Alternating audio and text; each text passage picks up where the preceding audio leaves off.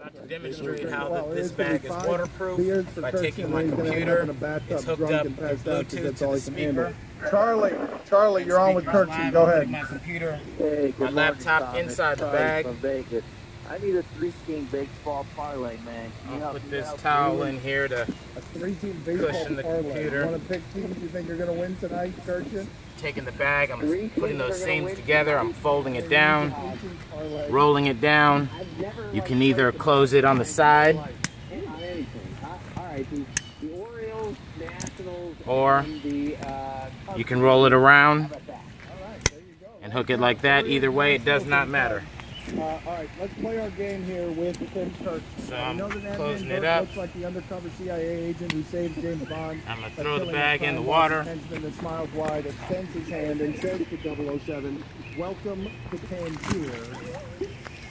Do you agree that Isaiah Thomas looks like the secret There's my service computer. tech person whose office is in the abandoned tunnel in Turkey, who smoothly rolls back his chair to his double-screen computer desk with a hot pocket in one hand, a big gulp in the other, and his lucky headband on as he grabs his headset and says sarcastically, "About time, Bond. Let me guess. You need a car."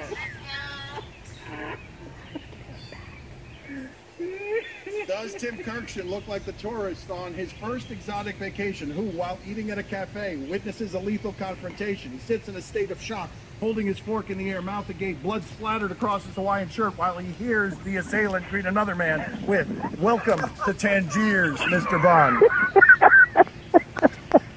Does Ben McAdoo look like the guy who tries to squeeze by you holding a large tub of popcorn during the climactic scene of an action movie, and when his body has completely eclipsed the screen, all you hear is, "Mr. Bond, welcome to Tangier"? Does Scott Van Pelt look like the guy Adnan and Bond have to meet at the rendezvous point as he hands Bond a dossier? He says, "No, 007, it's worse than we could have imagined."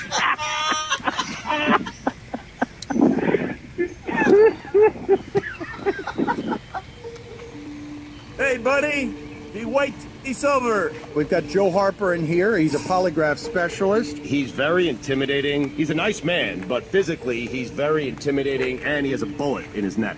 The man, the myth, the legend, Joe Harper, makes his return June 21st for the second installment of